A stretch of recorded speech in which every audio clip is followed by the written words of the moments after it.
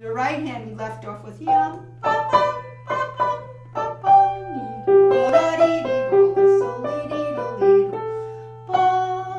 And you know what? You do really want to also hear that ringing G on top that's going do, T, do in G major.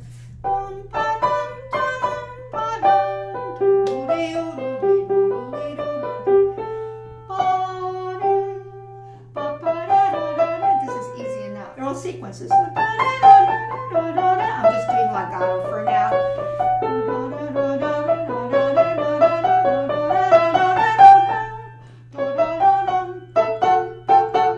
D major. 4, 6, 4, 1.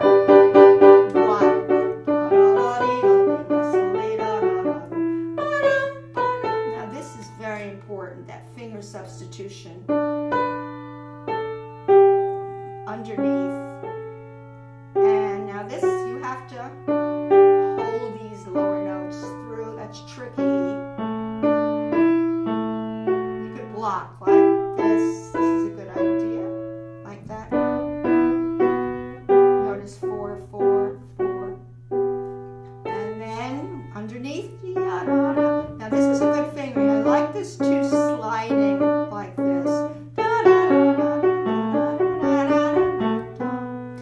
Back to this 4, 6, 4, and see, where do you see blocks? Go for it, but use the right fingering. And look for bigger blocks if they work. If they work, this is ta da dee da dee da. Now this is called a finger sequence.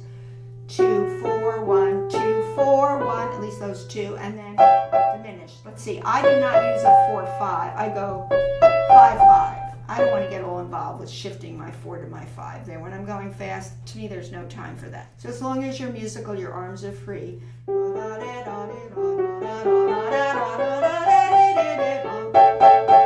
7, feel it.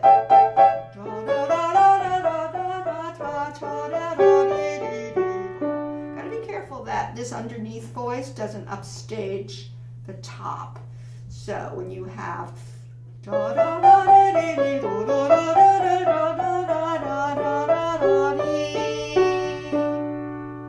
it's just coming down.